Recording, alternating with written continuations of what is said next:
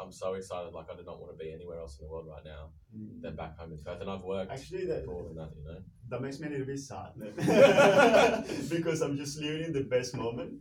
There's so much going on in Perth. You can always cancel your flight, man. No, man, my My couch is free, man. wife is waiting. And that brings me to another story, because I want to be able to. We had this conversation as well on Saturday, and I really want to be able to come back and show my kids at some point in future what have we done together, and really this generation that is coming need to understand the value of cooperation. This egocentrism that we are all accustomed to has to change. So Perth right now is just that's beautiful example, and I'm very happy that I had the chance the last 2 months to grow together with the city, with you, and everybody who is out there just trying to get things together. Just don't be afraid to connect, to call. Check these guys from Holonic; they're doing a great job. There's many little startups trying to you know go against the waves, because there's also a very strong force out there that we have to deal with, which is just the status quo, I guess. But that's exactly the beauty of this experience. We all need to cooperate and work together to get these things working. Beautiful, man. I'm going to pull you back to. We'll wrap out circular pitch. What would How would Paul Hogan deal with that question? Did you ever come up with an idea, or? I know we got into sort of deep dialogue there. I think you sort of said symbols and icons. Like, if you were Paul Hogan and instead of pulling out a knife, what would you pull out? What would be your symbol or your metaphor for systems change? Would it be a plant, or, you know? I mean, this is a really complex question. I cannot come with an easy idea, but I'm going to tell you a little example. I love birds. And I was reading this book the other day about the impact of Australian birds on the planet. So I just see these kind of guys, symbols, we're talking about symbols, Paul Hogan just coming around covered with birds all over the place and say, look, I'm losing my friends, man. What are we going to do about it? Yeah, you know, the city is growing like crazy. We are just cutting down bush all over the place. We need to also think that we are destroying the habitat of so many beautiful species that we rely on. And once they're gone, what's going to happen? So I talk about symbols because they have the power to influence our thinking. And this guy, I mean, I don't want him to be around with a machete, just, you know. But try to, again, we talk about narrative. If these kind of characters are able to go out there and influence us in a positive way. Well, Ellen's done that. Ellen MacArthur's done that. Oh, she's and great. the story of sailing around the world. Yeah, she's great. And even the simplest metaphor in circular economy is a line. And a circle. There you go. There you go. So symbology. It's just symbology. That brings me back. I was at the university last year. We had this amazing class about symbology and how can that influence political and social change. So back then, for example, the chimney was a symbol of progress. So you will see at the end of the Industrial Revolution all over Europe, all these massive chimneys, just like... It's amazing, and then people used to think there's something happening, there's people working, the industry is moving. Today is different because in which we see a chimney. We see smoke. We see smoke, we see pollution, you know, we see a lot of different... Maybe solar panels now. Like exactly. So that's the power of symbology. And we need now to find these figures and follow people that are actually helping us to promote well-being, social well-being, health, community well-being, political well-being, because we have so much to learn. We think we know, but there's so much to learn. Yeah, one of my favorite podcasts so far, so I think this is the 12th one I've done. It was with Georgina Camp from Hoover Social. Whoa. And the title of the episode was Measuring the Wellbeing of the Planet. There you go. And she does a lot of work in New Zealand. Whoa, fantastic. I'm going to get her to speak. And come join us at a future meetup. I was actually thinking, Mike Dylan, we should just rent a band one day and just go on tour. It would be awesome. Yeah, why not? I'm all up for creative just ideas. Interviewing people, finding examples of the phenomenon of circular economy. Just go and explore Australia, because I'm pretty sure there's so many beautiful things happening in Australia. If you come back, for example, to Adelaide, these guys now recording like 70% of food waste and turning it into compost and gas and so on. But- Go there, explore. Go to Sydney. Go Yeah. to Melbourne. What's going on?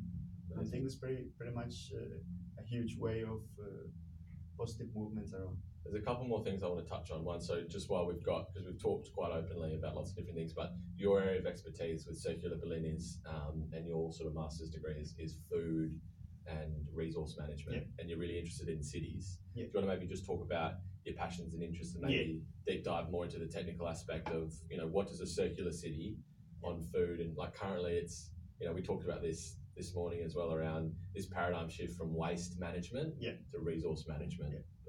We can talk a lot about it. I will try to summarize it briefly. The thing is, in Europe, for example, if you start researching data, you will find that there is this statistic showing us that there is about 80 million tons of waste of food a year. What do they say? Like 1/3 of all food is wasted. There you go. There you go. Even when it comes to Australia, it's just about how we value things. In a city, we have to understand as citizens that the city is not sourcing anything. We are consuming resources. It's all what's happening, right? And the question is out there where resources are coming from, and if these resources will be available for us all the time, especially knowing now that most of the human population is moving to urban areas, and cities are growing incredibly. So you talk about this urban sprawl, about this all these social phenomena that are affecting the way that cities are built. And now the perception, for example, of food and resources is that the city has to start building and finding ways to produce its own resources. That's why they talk about food is waste, or that's what they talk about closing the loop. That's what they talk about cradle to cradle. That's what they talk about industrial ecology. That's why the city in itself has to be like a living organism. Yeah, that's what I was thinking. It's like the metabolism of the city. The metabolism, and that's a metaphor that we use a lot in Circular Berlin, because the city is pretty much a living organism. If you really get out of the bubble of the city and you see what's going on there, it's just this massive flow of materials and networks, and just people interacting every second, transforming the city. So how do we want the city to be? How we perceive the city? A city that a citizen goes to a restaurant and doesn't even know where the food is coming from, or what's going to happen, or who is cooking it. We did a really interesting research in Circular Berlin with a couple of activities that we organized, and we found out that we are definitely not aware about where is our food coming from. It's one of the biggest challenges, isn't it? It's massive. Transparency. It's massive. So now there's this really beautiful wave of change, which is thinking about regional, thinking about local, thinking about how the logistics are built. So on that note, like one of the best examples, and the real, like, agriculture is a huge part of the WA economy, and for me, it's going to boom. Regenerative agriculture is going to boom. That's what I want to talk to you about. It has to. What's I think, and I'd love to have you back and learn more and connect with Circular Berlin around your expertise in your passion area of food and biomass. And there's already some great projects here, like Carly Hardy and Kuda's a great She's doing great. But she's really struggled, I think, as well. What's the regenerative? Is there much work you're doing in Berlin and Germany around regenerative agriculture? Because that's really about redesigning the food system. Yes, yes. Look, I don't like comparing, because it's always about different circumstances, different scenarios, different historical backgrounds. But the thing is that Germans know what's going on, and they think forward, at least most of the population. So you go back, of course, you will still find this a very ancient way of doing agriculture, but now there's a lot of projects that are promoting sustainable agriculture, which is a very innovative practice. And what you have to do is to start how do you say that in English? Actually, regenerative. Exactly, regenerating the properties of the soil, because we have changed completely the structure of these small organic living particles in all these particular ecosystems. So they know already, and there's a lot of methodologies now that are in place. You go, for example, go to South Germany and start talking to all the farmers, and they are aware of the situation, and they use practices that help them, right, through different harvesting cycles and different planting practices to see how nature behaves, because nature is not the same that it was last year. It's in continuous change, and we have to adapt to nature to give her or him the opportunity to recover. If you keep extracting resources like that, we know already that the speed of recovery of the nature is very slow in comparison of the way we extract the resources. So this regeneration needs a lot of work, and it's happening. And we're gonna keep consuming food until we are alive. But the space is being reduced, resources are being reduced, water is polluted, soil is polluted, and now is the best moment to use all the technology that is available to do the opposite.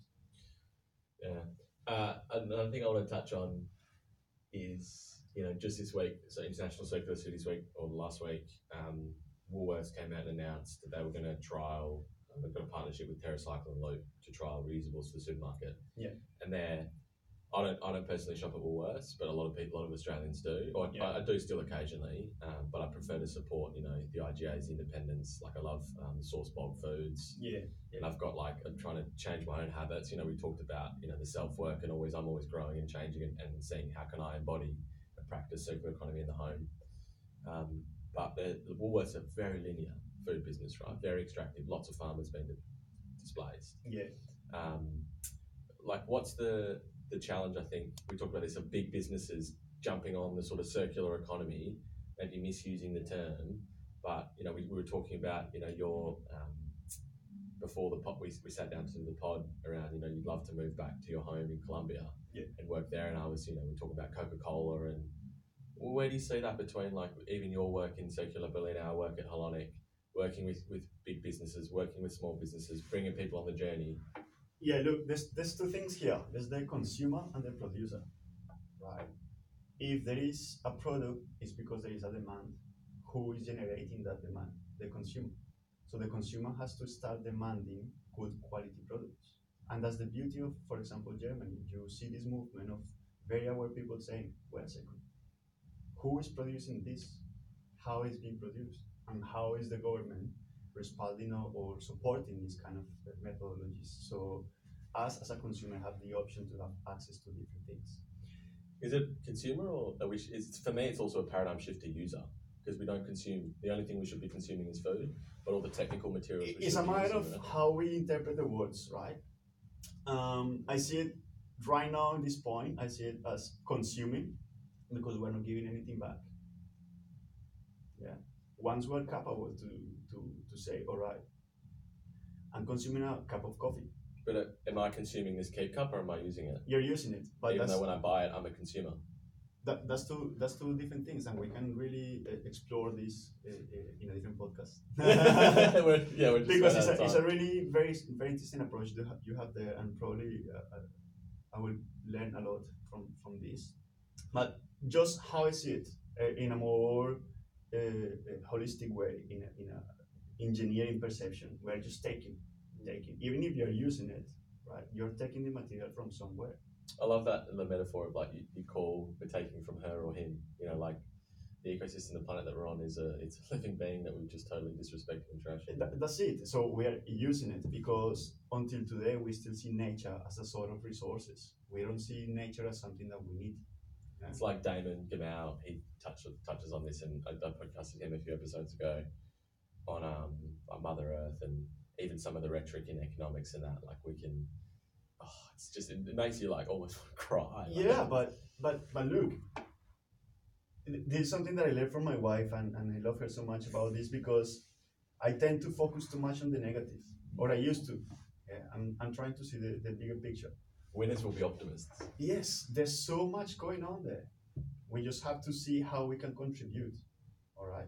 So again, okay, as a user or consumer, how can I demand that everything that is being offered to me is done in a way in which the business is growing, I'm consuming something that is fulfilling my satisfaction, but at the same time, I'm fulfilling the needs of nature. So we're closing the cycle, because there is a misconception here when we come back about circular economy. Circular economy is not recycling. It's just one little part of it. It's the last. It's just last the last step thing. in the. Yeah, and that's something that I think we have to start discussing more here in Perth, because I saw the last 2 months, even though there is a lot of intention to learn, we still see circular economy as recycling. So the fact that, for example, Woolworths is coming with this great idea of take packaging and A lot of greenwashing, isn't it? it's complex. Yeah. It's complex. So it's a matter of education. Now we're in this transition process, and we are trying to understand the concept in itself. And I love this that you guys are doing in Holonic, that take the circular away. Think about economy. What the hell is going on? And explain to me through numbers or a business model that these things actually Or make narratives, sense. or stories, or metaphors. In a way that we can visualize it, a Both, symbol, yeah. you know? I almost like it's like both cold data and warm data. Yes, exactly. So please, everybody who's listening to this, circular economy is not only recycling, it's how we are able to take the material flow and turn it into something that is restorative. So this is actually the first pod we've done really truly on a deep dive into circular economy. So I'd like to sort of encourage the listeners that if you're new to circular economy, come down to one of our circular economy Perth events, reach out to me. We've got a lot of great resources on our websites, our YouTube channel, but also future podcasts. I'm going to sit down with my business partner and co-founder, Andy Thompson, and have a bit of a chat with him about Circular Economy 101. Yep. So that's something we'll definitely get out in the future. Nicolas Sarmiento Sierra. Did I get that right again? Yeah, that's awesome. I love that. It's actually, I love pronouncing that. It's pretty sexy. Thank you so much for your time. Thank you, guys. Look, I really don't have words to express how grateful I am. Thank you so much for That's right. I'm opening going this to come over and opportunity. give you a big hug before you Yeah, man, jump on the this is plane fantastic, and I really hope next year when I'm coming back, or in 2 years, whatever, just to see this movement that is unstoppable. And Yeah. thank you so much for empowering people to do this. Thanks, Steve. On one last question though, what sort of, because this the metaphor, the narrative for me with this podcast is Perth becoming a brilliant city, and I think this conversation this morning's been really inspiring. It's a great way to start the week on Monday morning. But for me, it's like Perth's well and truly on its way to becoming a brilliant and circular city. What one piece of advice do you have, from your experience with Circular Berlin? You've got a bit of this tethered to Perth now. You want to come back. What do you say to someone who wants to help and be part of this sort of, this systemic innovation, this systems change towards Perth becoming a brilliant and circular city, or any city in the world for that matter? I keep it very simple, and I'm not gonna elaborate deep in this. Simply value what you have. I cannot say anything else. Just see around, think what's in your hands, think how lucky you are, and value it. Beautiful. Yeah, because it's not gonna last longer if we don't respect it. So value what you have. Thanks, Nick. Thank you, mate. Oh, that was awesome. That was fucking sick, man. Shit, the battery lasted? We recorded it all? I really hope so. It's in We got it all.